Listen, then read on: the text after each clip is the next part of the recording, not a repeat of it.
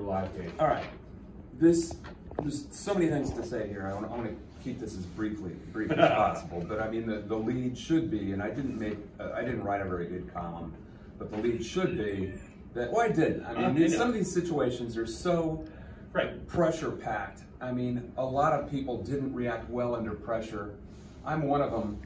John O'Neill's another one. Whoever this Kissinger guy, the replay official, is another one. Henry Kissinger? And thank God we didn't have to write a loss where we didn't have to hear this crap. I was dreading that. Now, why am I dreading that?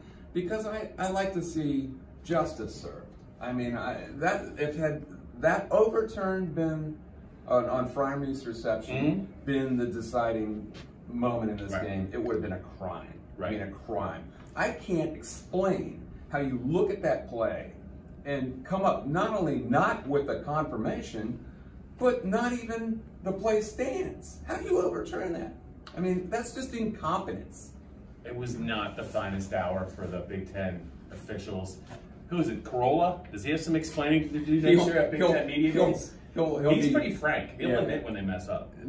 Anyway, fortunately, we did not have to write that. Fortunately, James Franklin and Ricky Ronnie, the light bulb finally went off, Dave, above their head in Game 6. Here's some more guys. And Noah Cain became the man in the running game in the fourth quarter, and he was one of the big difference makers in the game. He's just completely, I think, head and shoulders above any other running back on the team. Just because of what he can do. They're a different offense when he's on the field because they got to honor the run. It opens everything up. And he, as a freshman runner, I mean, we got to see Saquon Barkley, and he's not Saquon Barkley, but this is one really good true freshman. But he's unique in the way, and I keep saying the same things. He is decisive.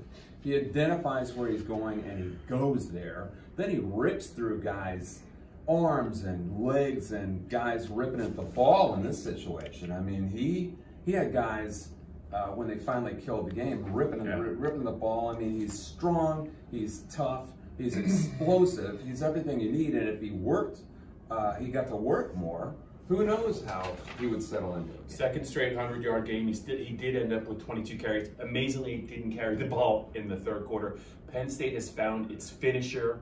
That's going to be a big deal in close games when they have a lead, because this guy, if you're a tired defense, you don't want any part of him. No. He got that first down. How many times would we have seen them maybe not get that first down, and the next thing you know, IS got the ball back, and it's going to go down to the ball. Look, I'm not in favor of overworking college players, and certainly not backs. I don't want to see Lorenzo White here. Correct. But I would like to see a consistent 25. Maybe on the goal line, put him in the game. Could be. Maybe in the goal 25. line, put him in the game. So, this was one of certainly, in the first half play calling, I mean, a lot of putting it on Sean Clifford's arm when he was clearly a little jittery.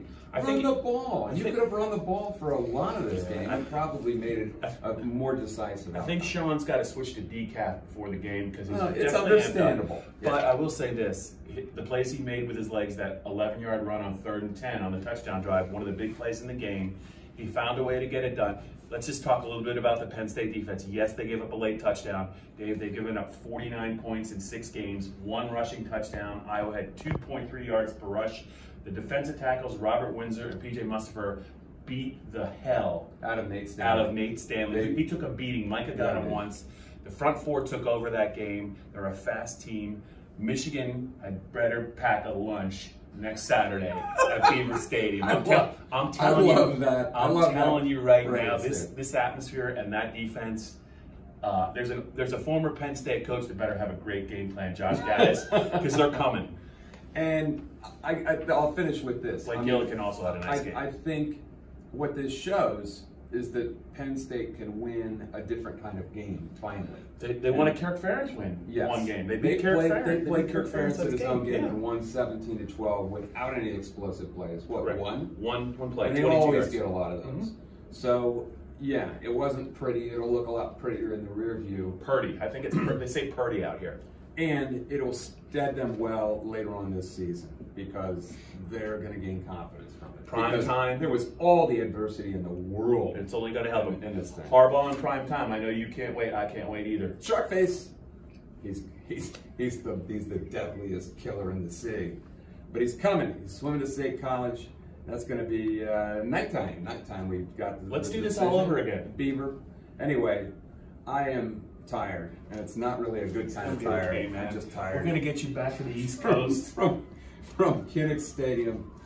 Adios. It's gonna be all right.